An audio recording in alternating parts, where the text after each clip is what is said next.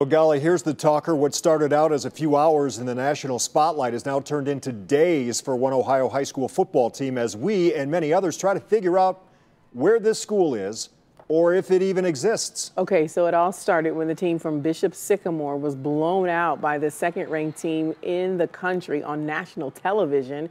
And now we've learned the founder of the school told USA Today that the coach of the football team was fired. He also denied that the game or Bishop Sycamore itself is a scam. And while two teams have just canceled their matchups, one of Northeast Ohio's top teams is still on the schedule to play that team. 5 on Your Side investigator Scott Knoll, been trying to get answers all day, shows us how we got to where we are right now.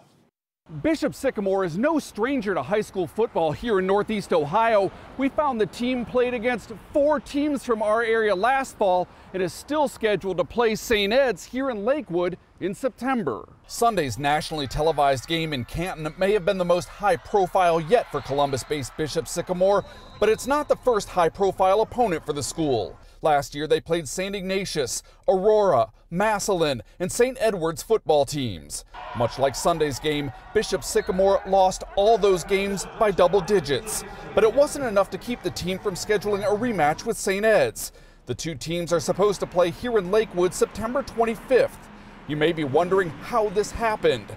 Bishop Sycamore is not a member of the Ohio High School Athletic Association, but the organization told us today member schools are allowed to play whoever they want in the regular season. We know today a number of teams across the country that were supposed to play Bishop Sycamore canceled those games as this controversy continues to play out. We tried repeatedly today to contact both the athletic director and communications manager here at St. Edward High School.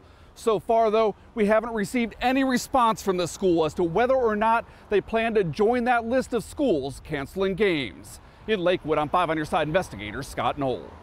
Now, as for the legitimacy of Bishop Sycamore as a school, even Ohio Governor Mike DeWine released a statement today saying he's concerned not only about the safety of the players, but also the school's operations. He has now asked the Ohio Department of Education to investigate.